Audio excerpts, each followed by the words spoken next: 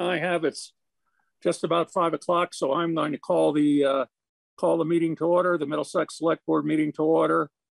And I am Peter Hood. Randy, why don't you introduce the people at the town hall? Sure. If we can just have you guys go around, just state your names. Samantha Bodwin. Samantha Bodwin. Yep. Stephen Dennis. Shelley Desjardins. Shelley Desjardins. Blanchard LaForce. Okay. So, guys, I will do myself and Liz as well, Peter. Sorry. Yeah. Okay. Just for the people in the town hall, I will do my best to recognize you if you wave your hands or call for attention. But Randy's going to keep an eye on you, and if I'm not paying attention, he'll stop me in my tracks. Okay. So we want to recognize you and hear from you. We have Dorinda Crowell, the town treasurer, Liz Scharf from the select board, Phil Hayek from the select board, Vic Dwyer is the road commissioner, Evelyn and Zach French, Sandy Levine from the Planning Commission, and of course, our mobile conscience, Sarah Merriman. Welcome, everyone. I didn't get Dennis's name. It's actually Steve Dennis. Steve Dennis. Steve Dennis, sorry. Thank you. We also have Eric Matevia and Steve Jeffries here. Okay. So, Eric, you're just going to have to speak up if you want to be recognized because I can't see you, of course. So, yep. Don't be shy. Thank you. Yep. Okay, the first item on our agenda is discussion about possible unapproved upgrades to the Class 4 section of Mead Road. Peter, yes. Got to stop you. You have to ask for any amendments to the agenda because there are 2. Okay, amendments to the agenda. Vic, go ahead. I'd like to, or Eric and I'd like to have an executive session for personnel. Okay, can we do that at the end? Does that work? Victor? Eric wants to speak on that. It's not a big deal to me either way. I mean, I guess we can do it earlier or we can do it later. Shouldn't take too long. No, whenever works. We can do it as part of the highway report if it's quick. It's just we've got quite a few people here and getting them in and out is going to be a little bit of a challenge, but let's see how it goes. Okay. Okay. And what's the other amendment, Sarah? I think that Vic's going to address it. It's just a bid from Hutchins, so a revised bid from Hutchins. Okay, so that'll be part of the highway report. Thank you. Okay. Okay, so with that, discussion about possible unapproved upgrades to the Class 4 section of Mead Road action possible. Is that you, Victor? Yes, I believe so. Okay, you're on. Thank you. Yeah. Eric and I went over there. I can't exactly tell you what day. It was one day after I got a call from Shelley Desjardins, and we went over and we talked to Sam, Wayne, Shelley on the phone. I'm at the office. What's that? I'm here in the office. Well, whatever day you call me, I don't know what You just have to talk over the phone. Oh, okay. On the Okay. site All right. Yeah. For me. And I talked on the phone with Zach French later in the day. And Eric and I went over and talked to other people. We did not witness or did not see any what you would call upgrades to the highway, but obviously a couple were upset about a water bar, speed bump, whatever you want to call it, and we didn't witness anything like that day. I don't know if it was removed or whatever. Sam expressed that Zach was going on his property, on her property. I'm sorry, on her property. And I assume that she probably meant outside of the right of way, but I'm not quite sure. They did talk about a mud hole that's across the road from Zach's. Here again, I don't believe we saw anything that was that big an issue. And I advised and tried to talk to all people involved that what was going on there is what we've seen over the years is you know, a difference of opinion amongst neighbors, and I think you kind of got to work it out between the neighbors. But anyways, have you got anything to add to that, Eric? No, I think that covers everything. So we received a letter from who, Sarah? It was an email from Sam. Damn, yeah. Yeah. Okay, he's not here tonight, right? It's a she. She's Oh, sitting I'm right there. sorry. She is here tonight. He does- Okay, well, I would like to hear from her and then hear from Zach and Evelyn.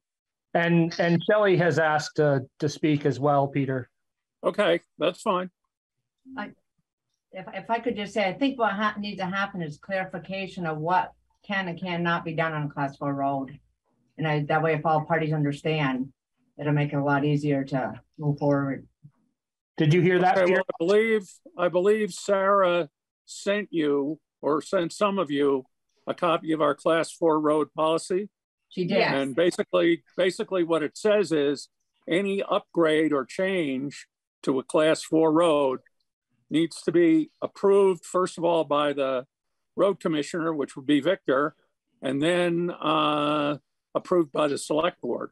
So just to be crystal clear, nobody has the authority on their own to go out and make any changes to class 4 roads. Now, you know, let's be realistic. I'm not really concerned about somebody putting a little gravel in a mud hole, but I'm certainly concerned about creating speed bumps or chasing the course of the road or changing the way the water runs in or out of the road or any serious change to the road. So if there have been those kind of changes going on to the road, we're concerned about that and we need to be involved in that process. But apparently from Victor's and Eric's inspection, they didn't see any indication of that.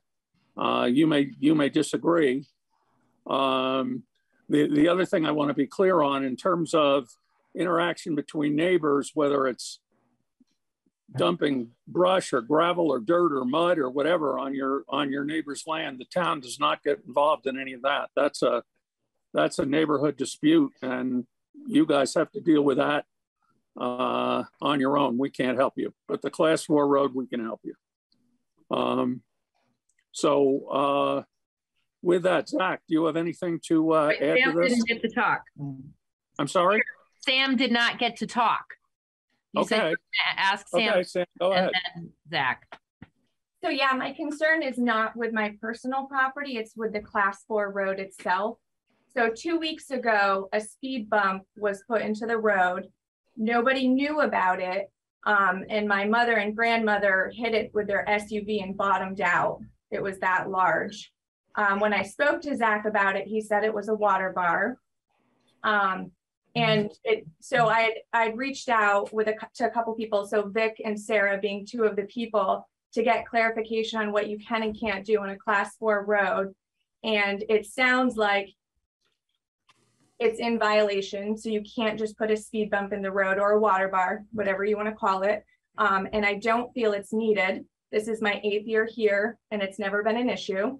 Another thing is planting grass on a class 4 road and parking vehicles and equipment on a class 4 road. So that was the main clarification that I wanted to get.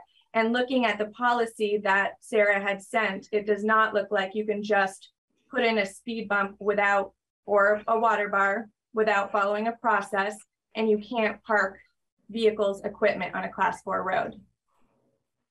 The only thing, and help me out here, Victor, but I don't think there's anything wrong with parking vehicles on a class 4 road next to your property, you certainly cannot block the road. But there's nothing I know of that says any of us on any of our roads in Middlesex can't park vehicles in the town right away on a town road, whether it's class 4, class 3, or whatever it is now. Certainly if the road's blocked or something like that, that's a different kettle of fish.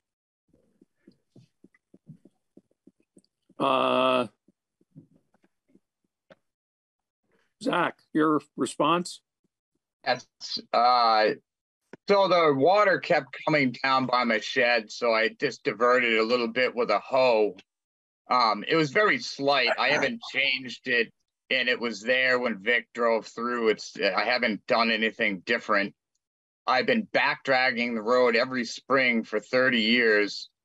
And if we didn't do that after mud season, the road would be huge potholes and bumps and all out of even. And I've never had a problem, and she's never had a problem with me doing that for the last 8 years she's been here, until recently this just happened.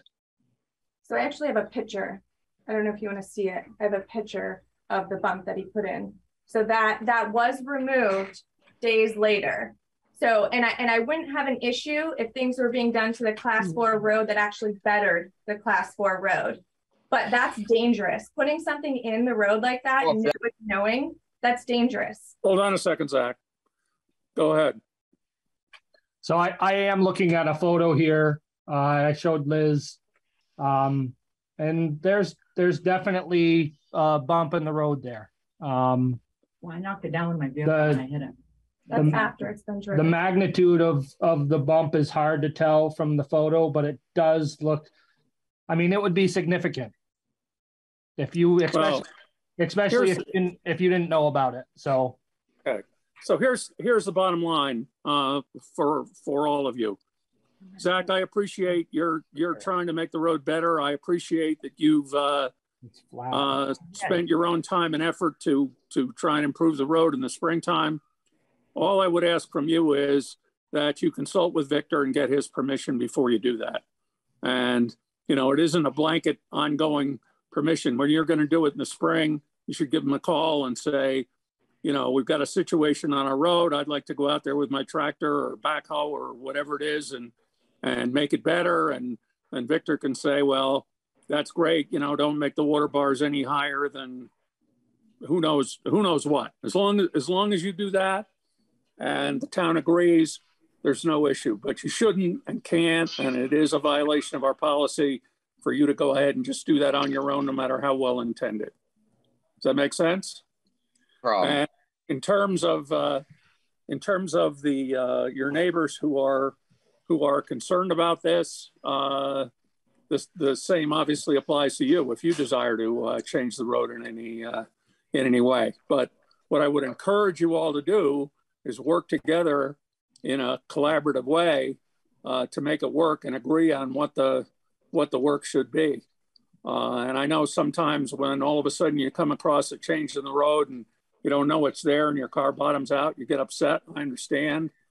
We have a lot of dirt roads in our town and a lot of class 4 roads, and they're always a challenge, no matter what a challenge.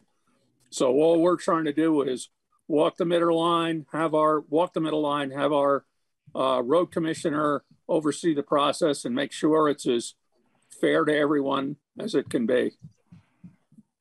Anybody have anything to add to that? I have one thing to say.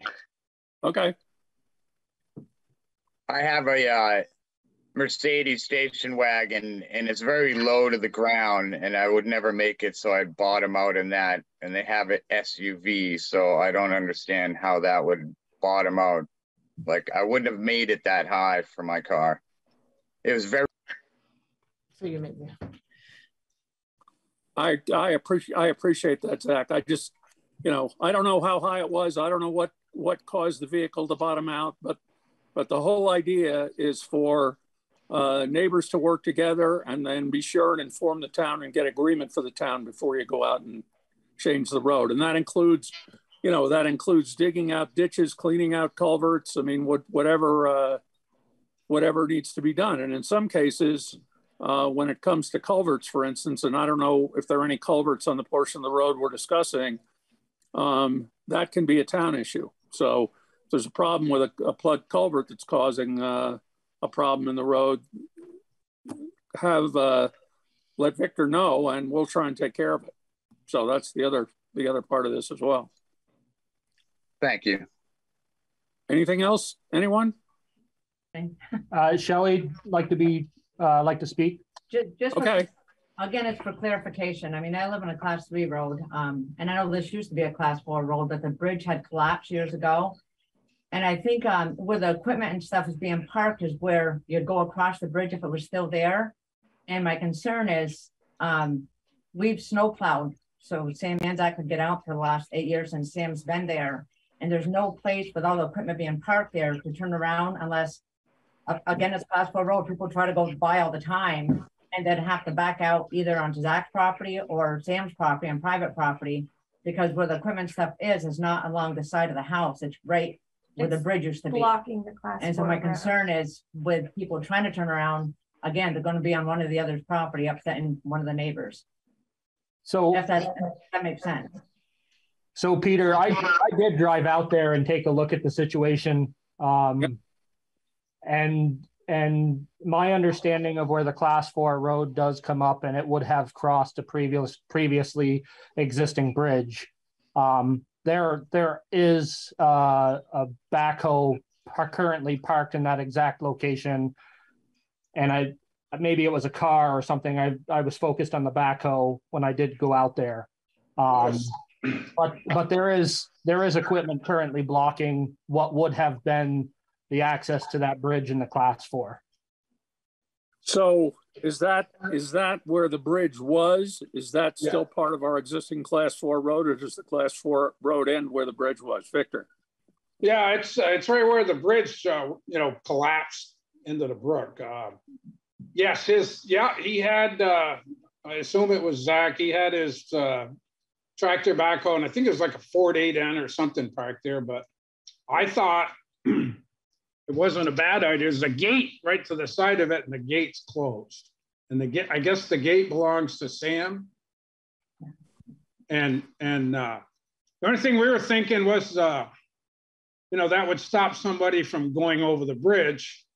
But if it's an issue and it's in Sam's way, I guess we'd have to buy a sign and say bridge closed. But to get to my question, does the class 4 road continue beyond the bridge or no? Yeah. It goes all the way down to the field in the interstate. Right. Okay. But you can't drive through there anymore, right?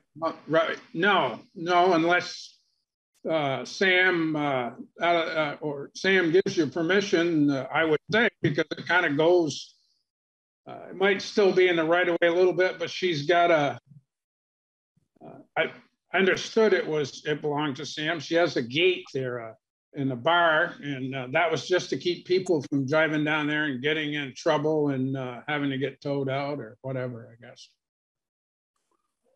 Is that Sam? Yeah, that's my property. And people shouldn't be driving through a stream anyway. Right. Yeah, I didn't have any problem with the gate or anything. But should we, meaning the town, say the road is blocked there and block it off? Right, just put up a sign, say bridge closed. Or bridge out or something, yeah.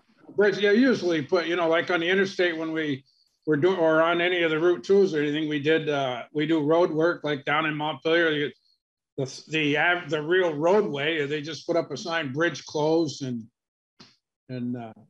if they want to it. But we would just put bridge closed. See you, Zach. I'll get you in a minute. Okay, Zach, go ahead. If my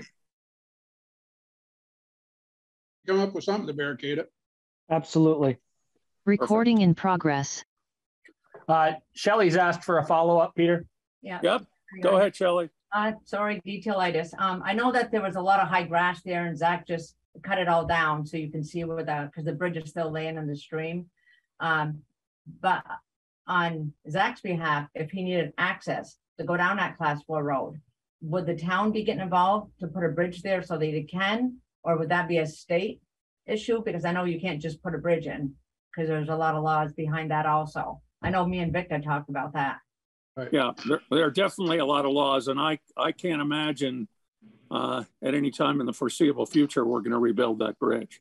Okay. But what we do have to do is make it safe. And again, whatever Zach does in the town right away, he should be getting permission from Victor, whether it's mowing or planting grass or creating water bars or whatever it is. And by permission, I mean, I don't mean a big formal process. I mean, give Victor a call, describe to him what you want to do. And if he thinks he needs to meet with you, he will. If not, he'll just say, yep, go ahead.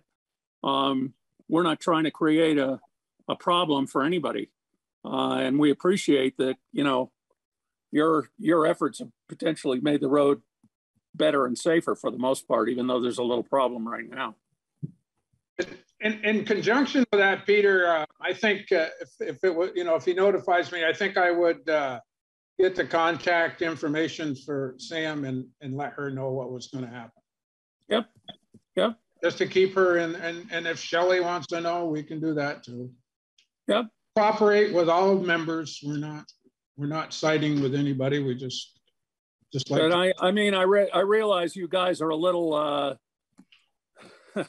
after each other at the moment, but the best thing would be is if you could all get along together and agree on what's going to happen there, and then somebody can come to Victor. If you can't agree, then Victor will be and the select board will be the arbiters of the situation. Anything else, anybody? Okay, thank you all very much for coming. Thank you. And we will make an effort to get that road blocked off as soon as reasonably possible. So with that, Victor and Eric want to have a short executive session. So we need a motion to go into executive session. I'm going to give you guys the citation. So we should wait till these guys leave, Peter. Okay, yeah. I think you can. Okay. Yeah, thanks for coming. Yeah.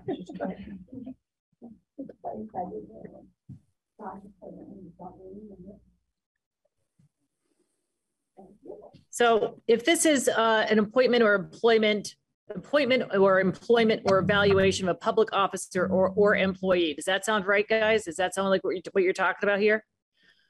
Okay, but you make a final decision to hire, appoint an open meeting, and it must explain the reasons for its final decision. That's 1 BSA 313A3. When you ask for executive session, just cite to that. Just say, you know, whatever, as permitted under the open meeting law. So you're willing to make that motion, Phil? I am, citing Okay. the statute that Sarah just mentioned. Okay. Just a second, please. I'll second it. Okay, thank you, Vic. And then you have to decide. Whoop. You have to decide who to include in there who is not on the select board. If you want to be seen. We have Dorinda. Tilt it like that. That way it's still here. And how about Eric? Eric? Oh yeah, Eric too. Don't forget Eric. Thank you. And Sarah, My bad. involved or not? I don't need to be involved. Dorinda, I can make Dorinda drive. Okay, make Dorinda the operator. And Okay. can you just put me in the waiting room until you come back? I'm going to put you in the waiting room right now, Sandy. Okay. Don't forget Orca. I won't forget Orca. I'm going to pause it. Pause that. Recording stopped. So we need a motion on this hiring decision. So how do we decide we're going to do this? We're going to grant authority to Eric and Vic to make an offer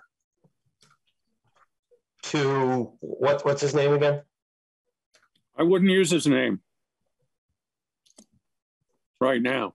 Oh, right, because yeah. Well, it's just he has an existing job, you know. I would just say make an offer to the candidate as discussed in executive session or something like that. Okay. make an offer at $24 an hour to the candidate that you're recommending. Yeah, there you go. Did you say $24 an hour? Yes. Yes. And I would like to amend that to just include satisfactory review of referral references on top of that as well. Sure. And also we have he's not working for a town now, right? He's been working for Newton. Oh, God. So he'll have to have that's the wrong company anyway. That's okay. All right. He will need to have a drug test, correct? Correct. All highway crew, no matter where they're working, has to. Right. Okay. So, all right. Is there a second to the motion? I'll second it. Okay. Victor seconded it. Randy seconded it.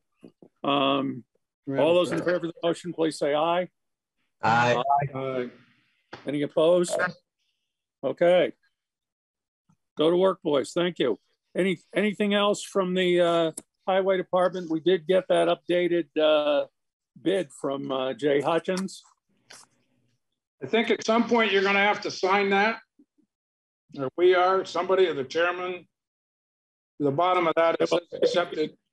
I'll be back in town tomorrow, so I can sign it. Okay. Could you give me could you give the minutes some interesting, so what about the bid from Hutchins? Is it up? Is it down? Is it, I mean, I've got it here, but. The total bid now is. It's 340,165, but. Right. And I think, correct me, Dorinda, I think you said that was around 56,000 less than the last one. Yes, 56, about approximately 56,000. Okay. Less. Yeah. Great, thank you. And Victor, this includes not raising the height of the road, correct? That's correct. Is that's where the savings come from, was the removal of the asphalt that the town road crew did? I wouldn't say that. Where do the savings come from? The method of cold planing and putting back pavement as opposed to reclaiming. Okay. You know, I got to say that you know, the work that you guys did down there by the farm is great. I love the dirt road. Personally, I was thinking, tear up the little piece of tar here as you turn up the Brook Road and leave it. Pave it to where it stops. If somebody wants to make a motion on that and accept the select board, we'll do it. Well, that was just my opinion. So. That'll save you even more money. Well, I think we've crossed that bridge. If we're going to consider doing this, we've got to go back to the neighbors and talk to them. And I believe we've made the decision to go ahead with this plan, and I'm very happy that we changed the way we're doing it. So we've saved $56,000, and we're not going to raise the height of the road. I think we're in a good place. I think we should go ahead. So we don't need a motion to accept this bid, or do we? No. I don't think so. No. Okay. Anything else? Anything else on the roads? Have we got our other truck back? Yes. We actually picked it up the day after our last select board meeting. Good. So we've had it back for almost 2 weeks now, or about 2 weeks. So yeah. Yep. And any more news on the new truck? It will be ready mid-September. Went down last week and went over the build and the placement of the levers and everything else. So we're good to go. So can you clarify, when you said pick up the old truck, are we back to a full force, or are we still down one missing the fan clutch? No, we are back to both tandems. Okay, perfect. What a struggle, huh? What a struggle. Yeah. Yep. Okay. Thank you, gentlemen. Great. Moving right along, and we're a little behind schedule. Monthly joint meeting with the Middlesex Volunteer Fire Department and setting a date for the public hearing, transforming the MVFD from a separate 501c3 to a town department, action likely. Eric, just keep on going. Thank you. Yeah, might as well. Yeah. So sent out the Jeff did the breakdown of what happened last month. Just go over it with you real quick. Total calls were to date are 40. We had 4 last month. 2 of them were mutual aid out. Max responders is 5, minimums 2, so average of 4.25. Engine went out 3 times and rescue out once. Let's see, calls were 19th of July. We had a mutual aid call out to Montpelier for a vehicle accident. They were canceled when Capital S realized actually it was in Montpelier. July 22nd, mutual aid out to River Road for Moortown for a vehicle accident there. 89 vehicle accident, and the 14th is vehicle versus bear. That was actually this past weekend. Training, we did sign set up on road scenes, and he has down here status on air pack purchase, ? And then fast squad, we have 15 total for the reporting period, 11 medical, and 4 were in conjunction with the fire department. So that's pretty much the synopsis. Okay, thank you. So we're going to be talking about air packs tonight when we talk about the ARPA money. But okay, we know that's an issue, and we've got the updated bid. Okay. So we haven't done it yet, but we're getting close. Yep, awesome.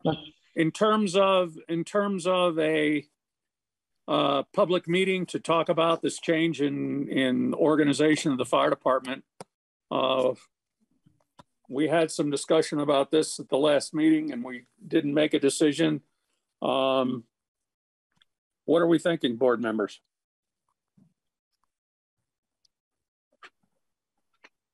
I can just say something. The 6th is pretty big. We've already got stuff going on. The 20th, you're going to have the public hearing on the zoning regulations. So that pretty much takes your meeting for to October. Yeah. So, and what do we have for the first meeting in October? So far, it's pretty clear. Well, I don't see any reason that won't work. I was hoping we would be able to do it in September, but I do think it's a bad idea to try and have 2 public hearings on one night. People are going to get confused. We're going to get confused. Yeah.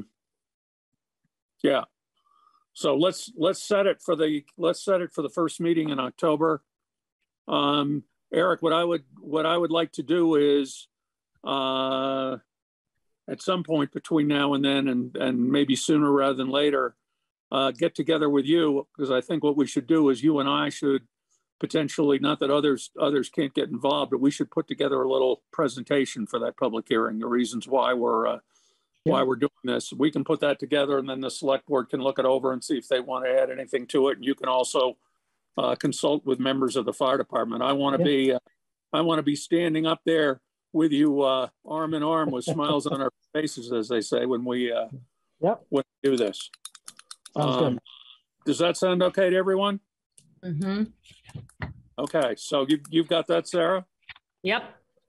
And then I think the last thing we had on the fire department issue was considering a letter of support for the Capital Regional Communication Systems Project, Action Likely.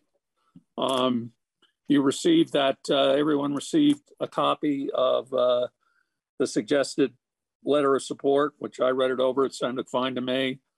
And it's just to be clear, this is support for them getting grant money. This isn't support for them bonding or going into debt or anything like that. So the only consequence of this for the town of Middlesex would be, if it all goes through, that we would have a better, more efficient communication system. So I don't see why we wouldn't support it unless someone disagrees. And if we do agree, would someone make that motion, please? I'll make the motion. I move that we send a letter of support for the Capital Region Communication System project. And is there a second? Second. Okay, thank you. All in favor of the of signing the letter of support for the Capital Regional Communication System, please say aye. Aye. Aye. Any opposed? Okay, and I will, it'll probably be Thursday when I come in, Sarah. Yeah, you just need to, you know, authorize Peter to sign it, or else maybe you don't, but just put it in the motion. Because there's You only okay adding only that one to the room. motion? Bill? Yeah. Yeah, I'm fine. Yeah. Okay, great, thank you. And Liz, you're okay with adding that to the motion? Yes. Okay, thank you.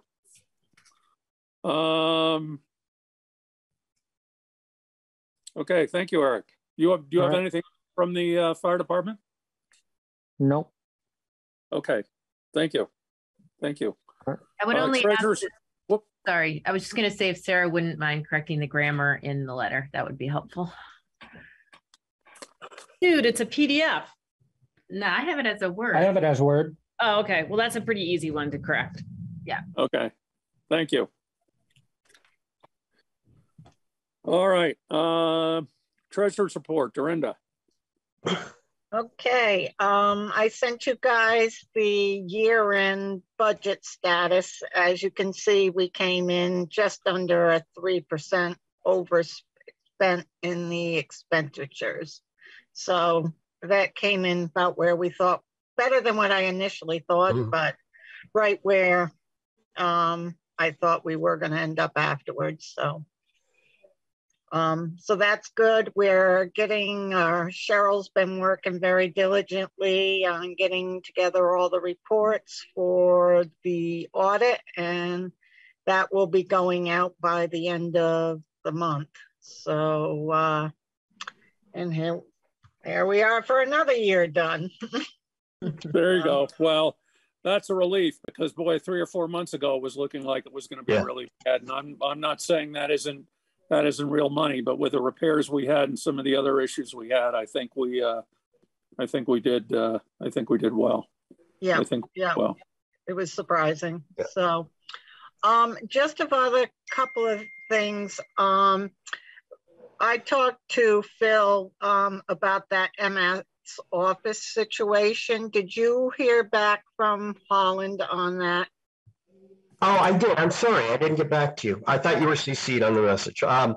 Yeah, he was suggesting it's another flavor of the MS Office. It's called Apps for Business, and the reason he was recommending that one is they can remotely support that. I guess they would put something on the server that takes care of licensing.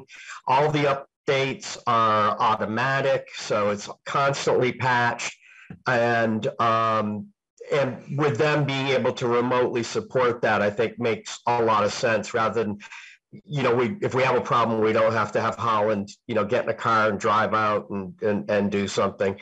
So I think it's probably the best way to go. I mean, a lot of things are moving in that direction.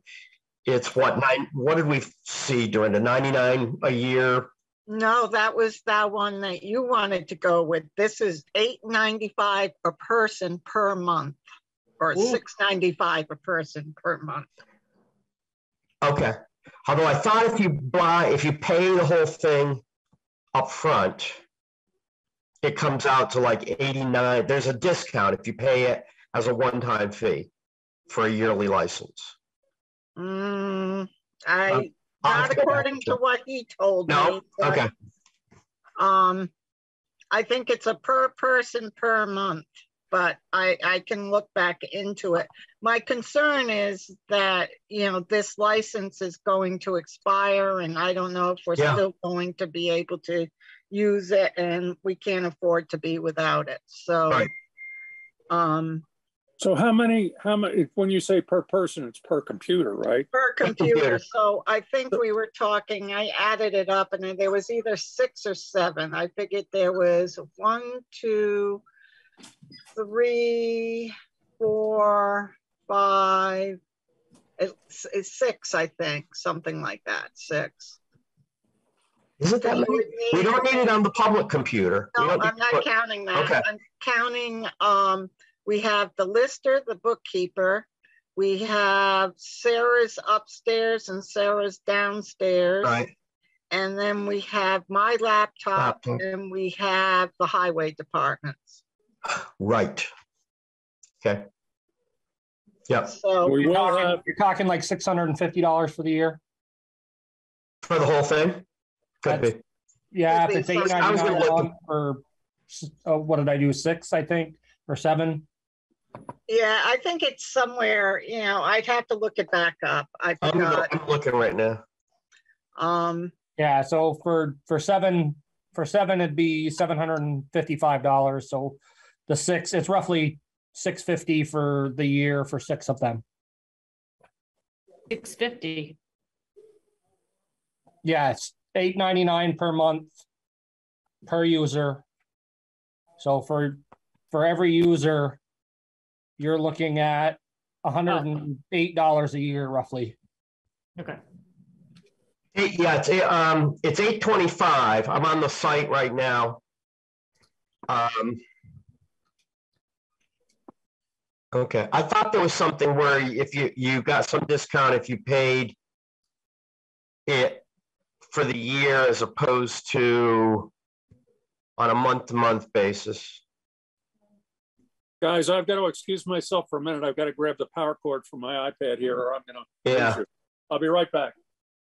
Oh, I thought you guys were talking $695 per person per month. No. What do we pay for things now? Is everything we're doing now? When we bought the original license, it all came with it. Right. Yeah, all the stuff is strictly installed on your computer. Yeah. Whereas opposed to the cloud-based stuff, you can put it on your phone, tablet, whatever. For $650, I don't see, why we wouldn't push forward with something like that, especially if it has the opportunity to alleviate any kind of fees that we're going to incur for travel time or anything like that for upkeep of a normal system. So I don't see why it's, from my end, that I would support it. Doesn't seem like it's a big issue. Yeah, I agree. I think it's the way to go. Just to clarify, when you say they can work remotely, you're not talking about Microsoft, you're talking about, okay. Well, in a way, I'm talking both because, they do that anyway, as far as upgrades and all that stuff. But it's also nice to have it, have the phone apps. I just find I use my phone more and more and more, or tablets. So, you can put it on a number of different devices per user. Yeah. Okay, so I will tell Holland to go forward with it then.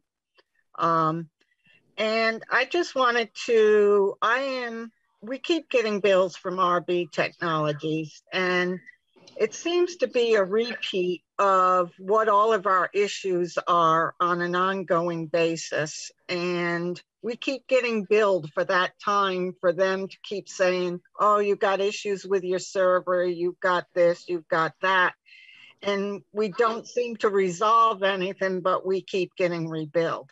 I think, that this is either we've got to do something also with our server, which may be the good lead into our next topic of conversation, the ARPA funds.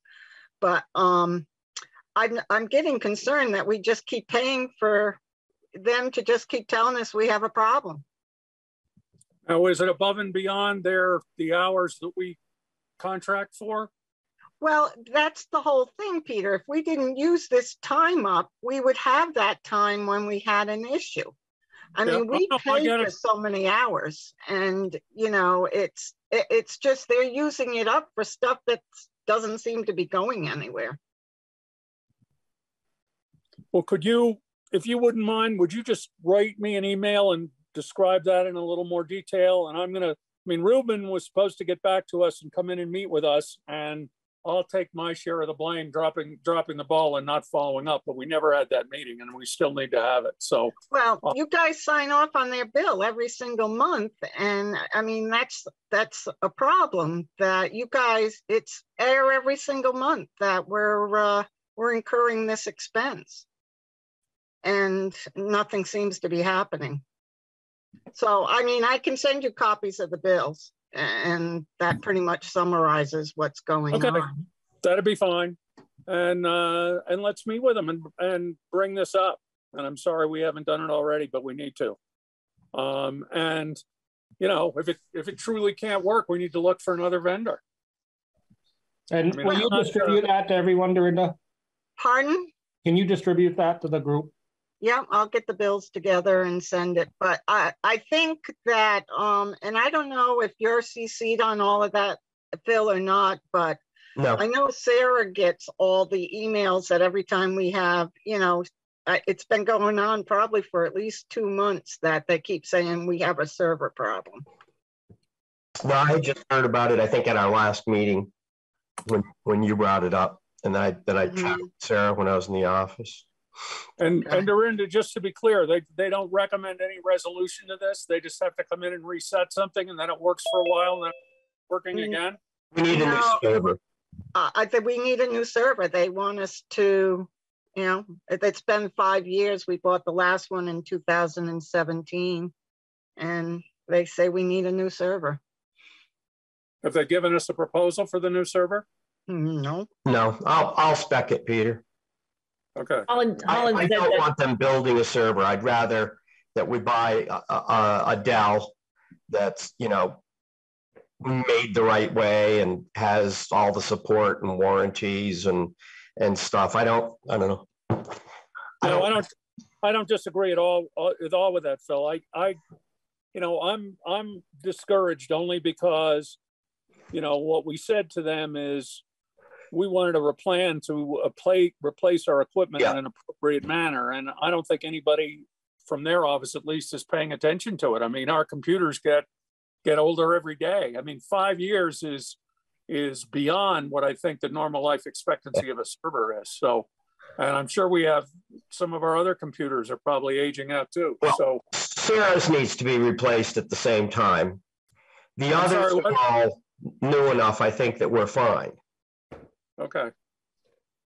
Because didn't just get the treasurer and because we pay them to manage our system, and it seems like they're responding to problems, but they're not being proactive about managing the process. But if you would send out those bills, Dorinda, I'll reach out to Ruben and we'll go forward. Okay, thank you. Yep. Anything else? I think that's it. Okay. The next item on the agenda is talking about the ARPA fund situation. We already heard the question from the fire department about the air packs. I don't know how to go about this. If we can get that document up on the screen, Sarah, can you share your screen so we can all see that? Well, Dorinda's the host, but I can give it back. I don't have the document. I don't have the document. I think Liz has it. I never sent it to you, Sarah? No, I don't think so. Okay. Yeah, I have it. I have it on my computer right now. Are you able to share? Yep. I just don't want to recreate the wheel and start all over again. Right. No. I just made you host, Sarah, too. Okay. I can go, Liz, and see if I can. I have it right here. Okay.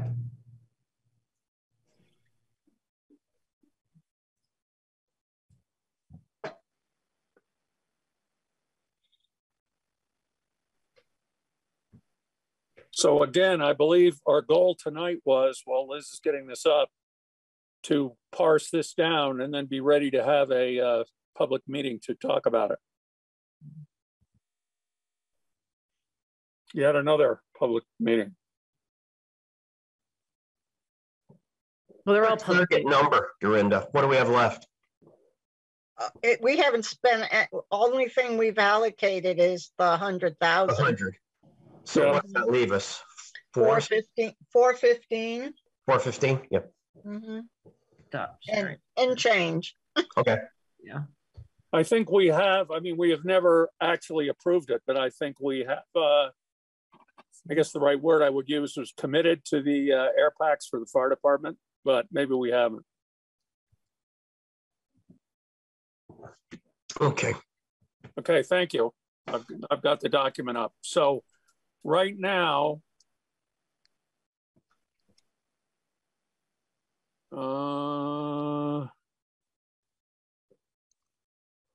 so do we have? The wish list is at 709. Yeah, because I don't see any, maybe it's just because I can't get it up on my screen. We got 415 left, and we've got 709. I guess the first thing I would take away from this is a big chunk of the mud season mitigation potential money. Why? We got to cut something. Okay. I mean, I guess we should go down through the list. The CV fiber thing we've done. Yeah. We've got, we've talked about the town hall planning situation. I think we need to leave that 30,000 in there. If anything, we might need to increase it a little bit, but we should certainly keep that as a placekeeper. Grant match. I don't know whether it makes sense to keep that in there or not. You know, remodeling town hall, 50,000 is not going to remodel a town hall. No. So I either we take that out or we put a lot more into that. But you're going to need that was for That was a match. That was kind of before it became, I mean, I know it's been urgent. I don't want to say that Sarah's never been urgent about it, but like, we were like, well, if we're going to do Band-Aid repairs, this is how much it's going to cost. Like, Right. We need a new heating system, right? Like Sarah said, this heating system is not going to last. So. Oh, that's for the town garage. Okay. So that was where that came from. This wasn't really remodeling town hall. It was making emergency Band-Aid repairs. Right. I mean, what I am very anxious to avoid, and I appreciate the work you're doing, Liz, to get a proposal together to distribute to different people to analyze our town hall. I just don't want to, you know, Band-Aid this and patch that and then end up building a new town hall. I mean, if we're gonna stay in our existing town hall, then we need to have a complete proposal and figure out when and how we're going to do the work. But $50,000 isn't going to go very far. Yeah. And the bottom line is, if we have to have a heating system before winter, we're going to have to buy that heating system one way or the other. Now, can we leave 25,000 in there? Maybe we should, just in case we have to replace the heating system before winter. I mean, we got to have a heating system in that building, whether we're going to continue to use it as the town hall or whether we're going to sell it. So.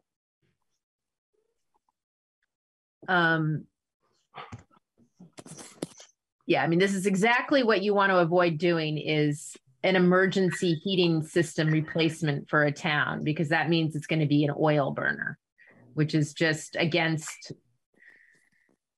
what is recommended at this point for municipal or, you know, businesses replacing their heating systems. And I just, is it true that the heating system is broken and is not working? So can I ask a question? If we, yes. So the problem that we're having is the heater itself, which I think creates is the forced hot air aspect. That piece of equipment is done, but we have, I hate to say this, we have baseboard electric, and we also have electric up here in town hall. So even if that thing fails, we can go with very expensive electric for at least one more year. Well, what exactly have they taught? I know there's corrosion or whatever. I mean, they have not redlined that have they? No. What do you mean by redlined? if it has failed, they redline it and we're not allowed to use it. They have not done that. There was water. We had the problem that we had was there was water collecting in the heating, whatever that thing is. It's not a boiler. Plenum, yeah. A what? It's a furnace boiler. So yeah. it sounds to me like maybe, Sarah, they're telling you that the exhaust stack is condensing and it's the water's collecting in the heat exchanger. That sounds good. But he also said that the machine, the piece of equipment we have now, they no longer make parts for it. So he put a Band-Aid, to use a happy word, a familiar word tonight, put a Band-Aid on it and said, I don't think it's going to last through next winter, but good luck. That doesn't have like a humidifier on it or something like that would be creating the moisture. No, but I don't know why. There's like puddles inside it. It was rusting and corroding. That was the big problem. So that's where, I mean, there is Randy, I believe, and I'm just going from my memory. There is a humidifier thing in there, but it's been defunct for years. Okay. And the water turned off to it unless somebody turned it on. If somebody turned it on, that's probably where the water's coming from. No, there's no, trust me, it's dry. No. I mean, I would look, guys, we're this is what always happens. We get lost in the weeds. I'm gonna suggest that we leave 25,000 in there with the idea that it's likely that we're going to have to replace that furnace. And I believe, Liz, to correct you, I believe the furnace is propane, not oil. Yeah, I have no idea what it is. No, it's propane. Oh my and God, it isn't that horrendously expensive to replace as long as the ductwork and everything else is okay. I mean, I would think it would be, I don't know, certainly less than $10,000. So we're not going to call this remodeling. We're going to call it emergency. Whoops. And the other thing I would say is what we have upstairs is Renai heaters, which are also propane. Okay. And those Renai heaters, as much as this is just a heating system. We're not going to be working on windows. See, Randy thinks it's closer to 15,000. Okay, that's fine.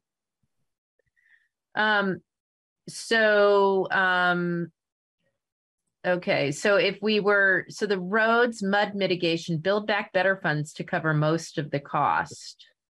Who knows? We haven't seen anything about that, have we yet, Victor? Any road grants for Build Back Better? No, we haven't. Yeah.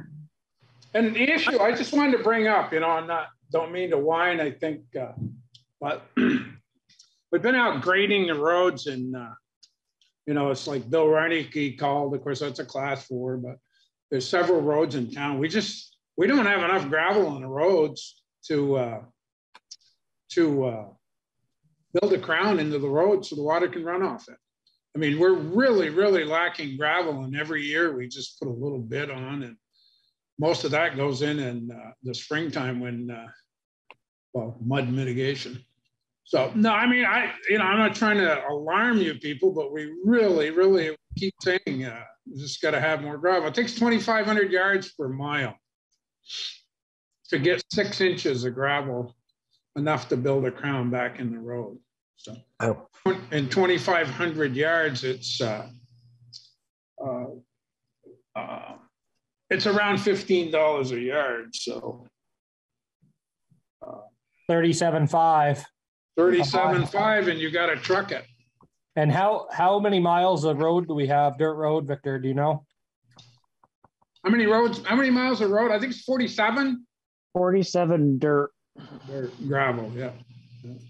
And out of that 47, are you thinking 75% are lacking, 100% are lacking? 100%. Well, no, McCullough Hill's 3 or 4 inches on it. So what makes the road so nice on Molly Supple Road? That looked really nice. I was biking it yesterday, and it was like we did that mud season mitigation project 2 years ago. So what is that surface on there? That looks like it's not a problem.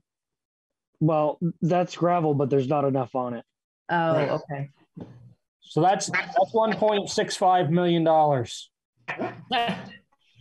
And that's no trucking. Right. Okay.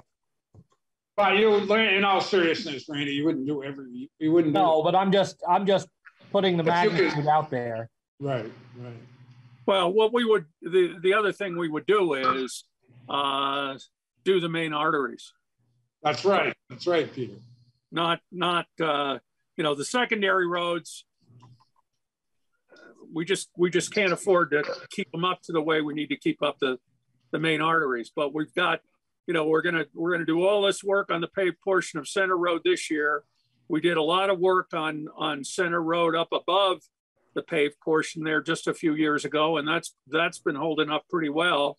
You know, I agree with Victor. I mean, we need to allocate some money to this, but I'm just saying, if we're trying to whittle this number, I just don't want to. What I don't want to do is go to a meeting and promise the people in town that we're going to spend $300,000 on our roads when, you know, we don't have the money. You know, can we use some of the ARPA money to do some of that? Yes, we can. But I'm just saying 300,000 is literally 2/3 of the money we have left. Well, and it's a drop in the bucket for what we really need.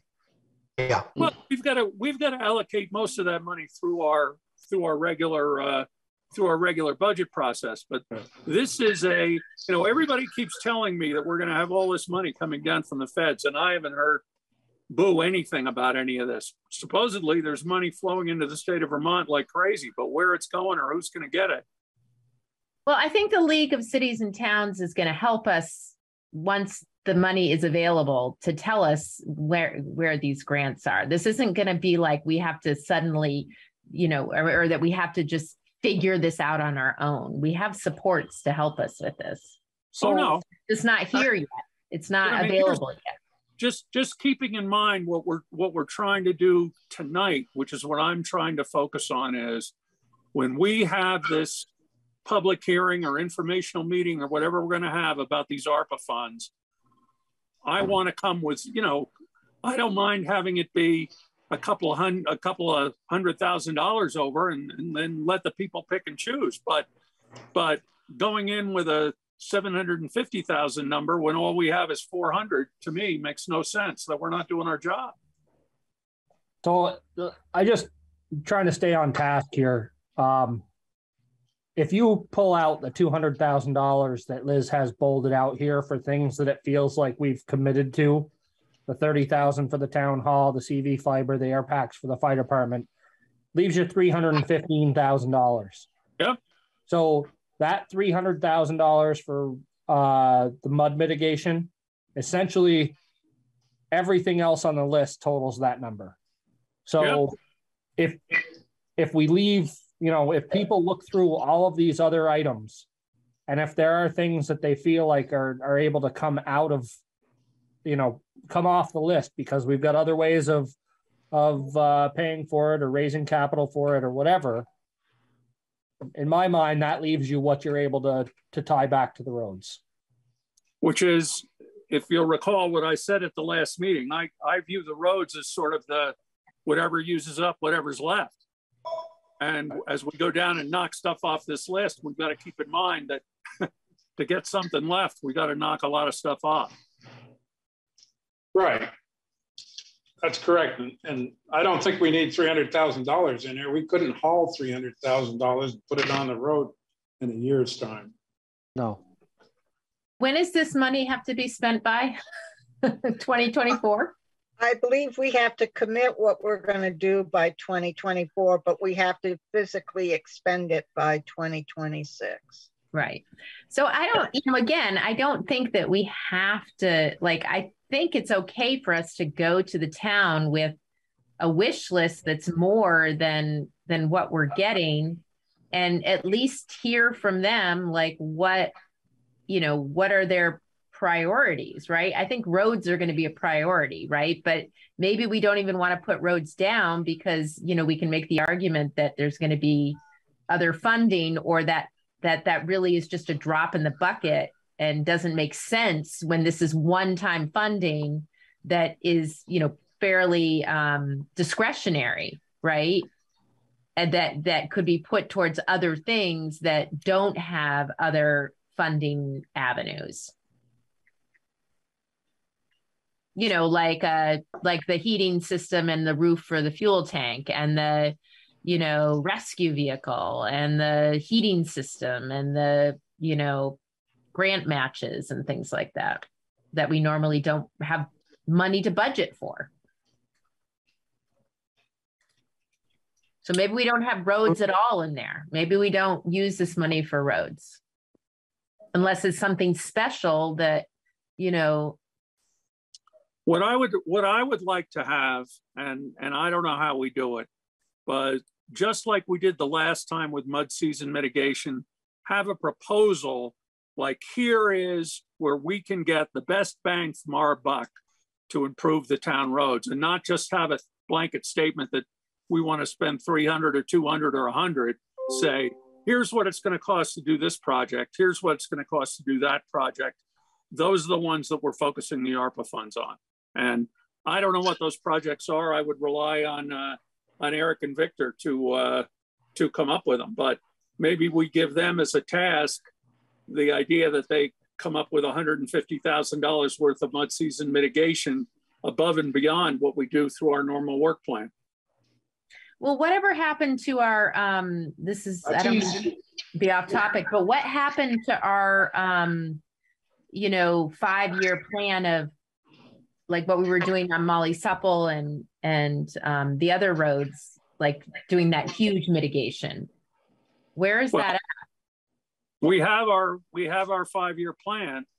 What's been happening the last 2 years is because of personnel issues and equipment issues, we haven't been able to deal with the problems, the issues we have on our 5-year plan. So every year we don't do it, it just gets worse and worse and worse and worse. But I guess, has it been evaluated to determine of those, is that still our 5-year plan? Like, is it still in the plan that we need to do X road next? I think it was what, East Hill or something? If you'll recall, we redo it every year at budget time. All right. And we've just haven't been doing it because of COVID and staffing and all that. We've been doing it. We've been putting together the plan, but we haven't. No, I know, but we haven't been doing the work. Well, and the money's been eaten up in equipment repairs and everything else. And, right. And the major, you know, like the mud mitigation that we had to do this spring and whatnot. So.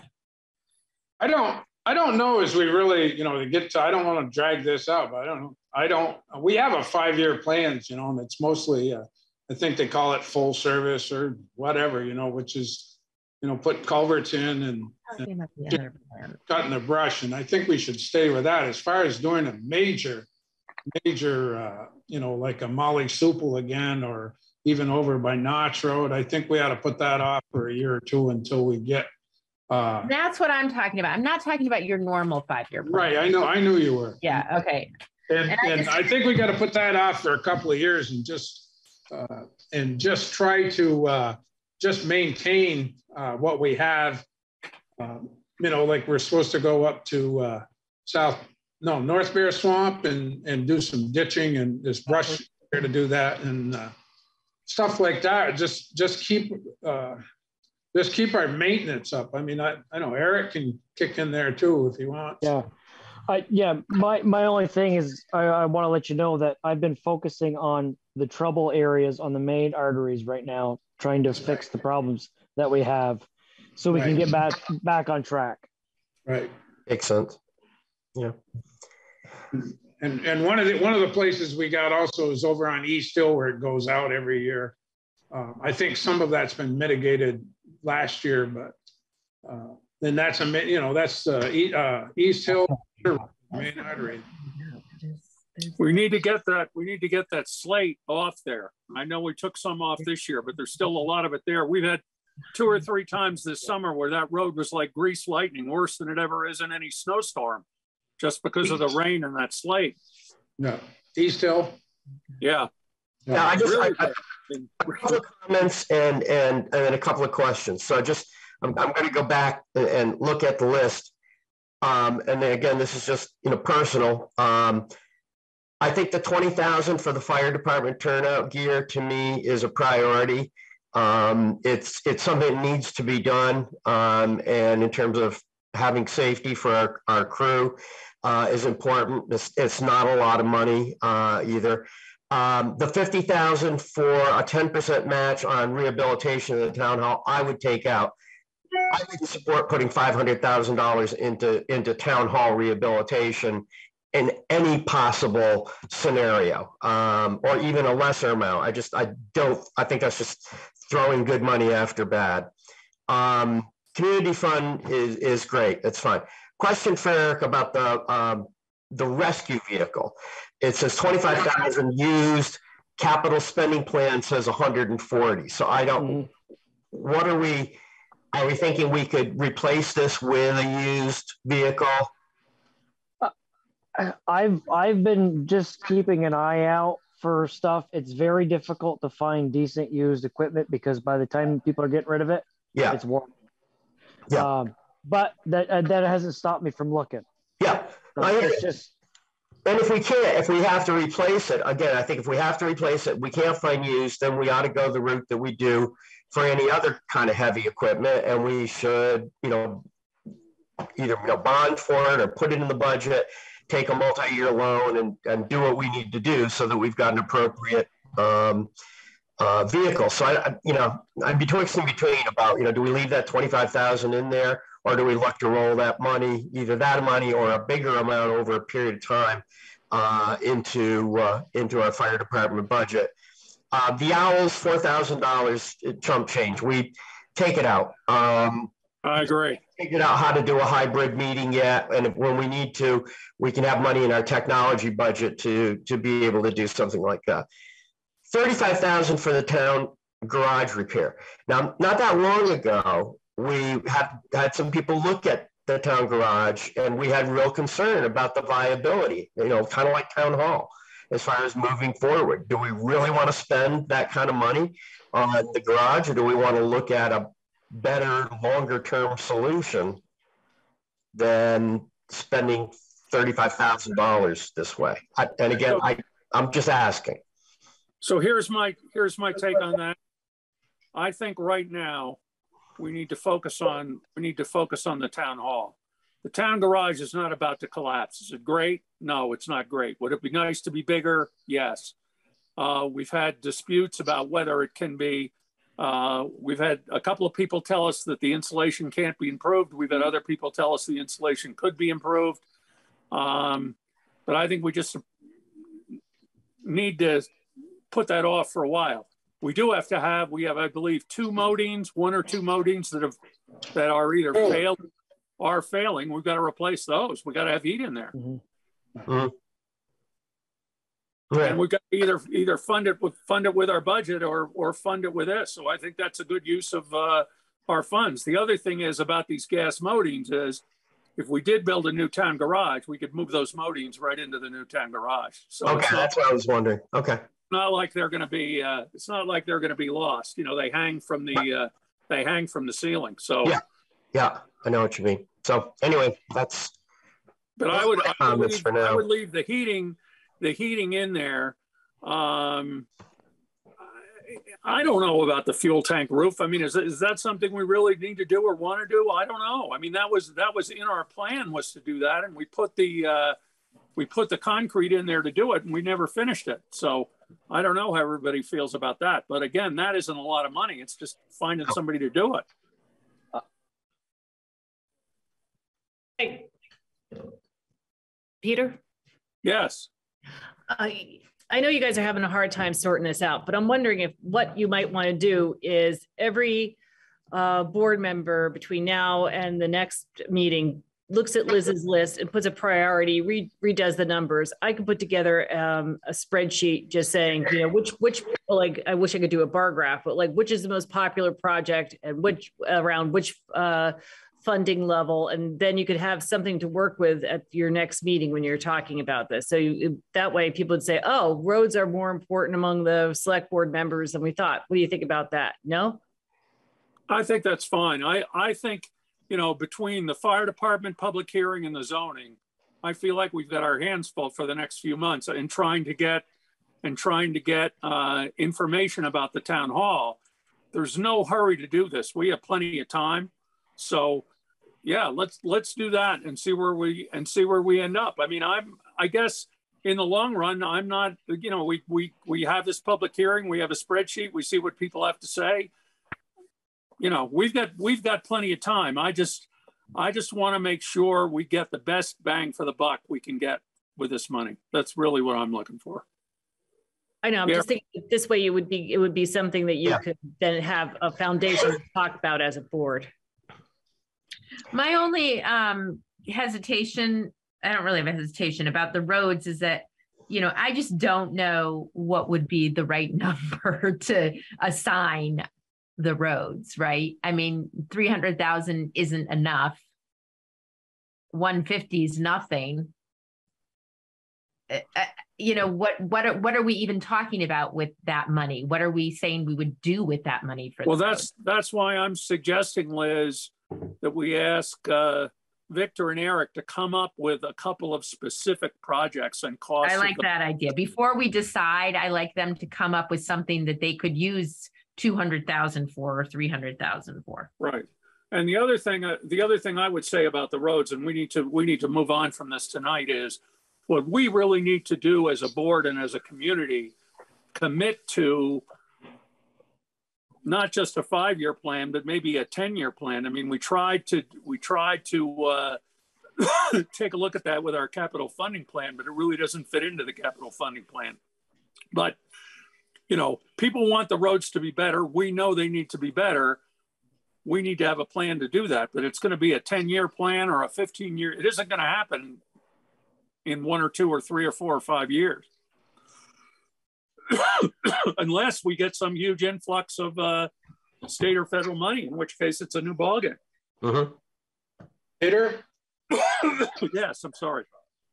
Yeah, I think we got to move on with that road. I think Eric and I'll have to get together at 7 o'clock at night. I really can't think of, you know, I'm not on my best part of my game, but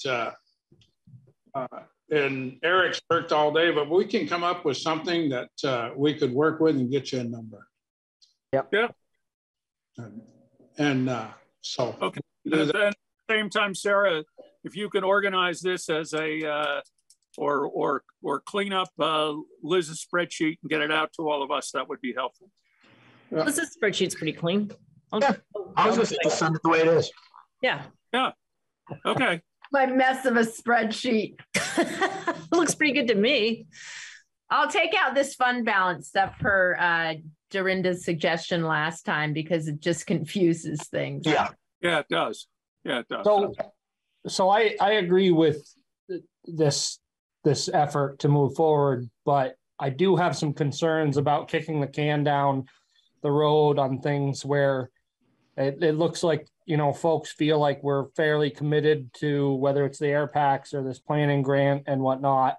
And part of my concern is with everything else, the longer we kick the can down the road, if we're really going to do these air packs and everybody's committed on that, I would just as soon see a consensus and just approve that to move forward, so that we're not dealing with, you know, continually increasing prices or having the fire department out. You know, if we're committed to that, I think that we just need to say we're committed to that and move on it, and then we can figure everything else out. But I'm fine with that. I was actually going to suggest that, Randy, because I think we were on the verge of doing that at our last meeting, and I also think, just for the point of view of showing town support to the fire department when we're going through this transition, that's important too. And then we can talk about the turnout gear later, but I'm ready to move on the air packs now before the prices go up another $10,000. That's a good idea. Would you like to make a motion to that effect, Randy? Sure. I would be happy to make a motion to approve up to the $70,000 in expenditures for the ARPA money to purchase new air packs for the fire department. I'll second that. I'll third it. Okay. It's been moved and seconded to approve up to $70,000 to update and get new air packs for the fire department per the proposal that we've already reviewed. All in favor? Aye. Aye. Aye. Anybody opposed? Okay, there we go. There. So, Eric, you're still here? Yes. Okay. Yes, I'm still here. So we're ready to go on that. So go, go, go. Okay. I will pass it along. We'll Okay. get it in motion. Okay. Thank you very much and have a good night. Okay. Thanks, Eric. See ya. Thanks, Eric. So we're through with the ARPA discussion for tonight, correct? Correct. We do have one other thing, and I apologize. I meant to add it to the agenda and I didn't. It is down under other business, and that's Dick Picard's bid to repaint the rear of the old fire station, which we discussed doing last year. Dick came to me whenever it was 3 or 4 weeks ago and said, "Hey, are you guys going to do it or not?" And I said, "Dick, you need to get a proposal to us to do it." Peter, that's on the agenda. What? That's on the agenda. Yeah, down under other business. Right. Hey, Liz, can you take down your spreadsheet? Yeah. Thank you. Thank you. I mean, my thing on this, and I don't know what the future of that old fire department is, but we've painted the roof. We painted the other 3 sides of the fire department. The back is absolutely the worst. For $1,400, I think we need to go ahead and finish up what we've been doing and then hope we can figure out some long-term resolution for the fire department. But it's not going to fall down if we don't paint it. But I think that $1,400 is a pretty reasonable price. There's a lot of prep work. There's a lot of peeling paint back there. I don't know if any of you have taken a look at it. No.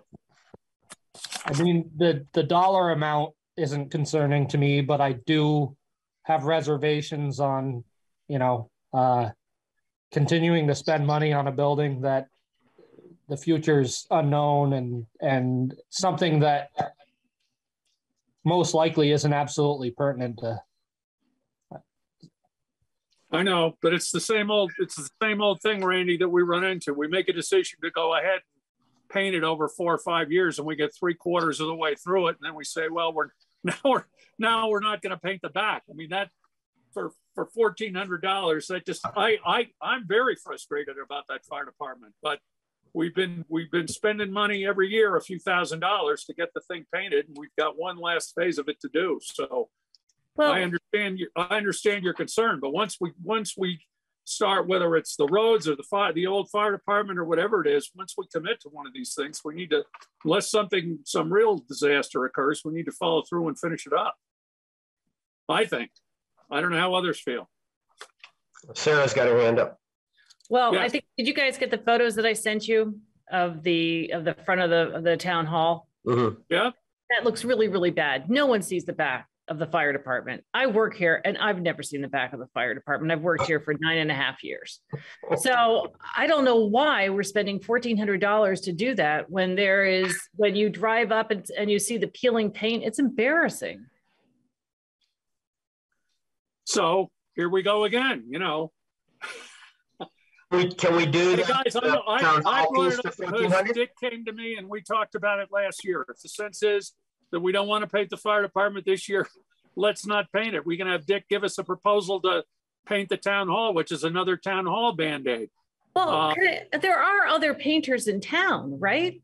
I don't understand why we're throwing this business solely to Dick Picard when we should at least be thrown out there. Sarah, we can get proposals from other painters for sure. But any other painter is probably busy right now. Yeah. And probably more expensive. Yeah. Those are all good excuses, but is that he's done our painting on the town hall and the fire department for years. He does do a good job and his prices are reasonable. Now, that isn't to say there aren't other painters, but that isn't the question of whether we paint the town hall or we paint the fire department. I think as a matter of principle, you go out, I've always tell all my clientele, go out, try to get 3 bids, make sure, I don't care how long you've been doing business with somebody. I mean, if it's personal money, that's a different conversation. This is public money. I think we've got to do our due diligence and at least try to get, a couple various bids for this kind of work. What was the phrase you used? So just don't a minute ago? we have? What was the phrase you just used a minute ago? Stop, please. Dorinda, help me out. We have a policy about at what level we get bids, correct? I believe so. I'm not sure. Sarah would have to answer that one. I believe No, we know what it is, but I think I Randy, think it's for equipment and stuff, but I could be wrong. I think it's supposed to be expenditures over $5,000. That's 15.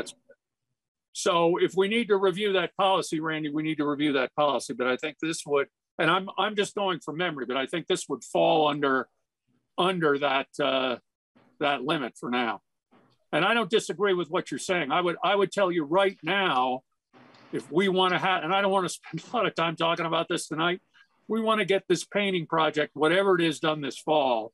We're going to have a hell of a time getting any painter to come other than Dick. So if we don't want to hire Dick or we don't want to do the painting, we're making a decision not to do the painting, and we're kicking the old can down the road one more time, which is exactly what we're, and I'm not criticizing you, Randy. I'm just saying, you know, we always seem to get into these things where we start projects, we don't finish them, we second guess ourselves, we don't follow through.